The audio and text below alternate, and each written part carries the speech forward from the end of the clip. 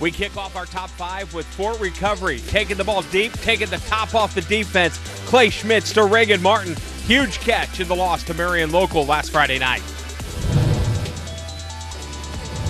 And at number 4, Spencerville's Dale Smith swings the momentum tide to the Bearcats and their 35-14 victory over Crestview. Take a look at this 74-yard touchdown run that was the backbreaker for the Bearcats, moving to 1-0 on the season.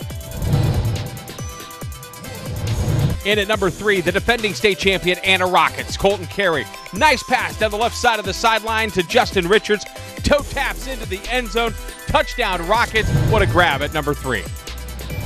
Our number 2 play comes from Stadium Park in Delphus as Parkway's Elijah Rich throws it up to Gabe Schaff. An incredible diving catch for the Parkway Panthers, who fell short to the Blue Jays 29-20 here on WOSN. And our number 1 play comes from Waynesfield Goshen. Getting fancy out of the playbook. A flea flicker. Cooper Roberts, Leighton Campbell. 57-yard house call. Not 1, not 2, but 3 touchdowns for Campbell as WG routs Hardin Northern 35-7. And that's your top 5 for Layfeld Welding and Supplies here on the Sports Report.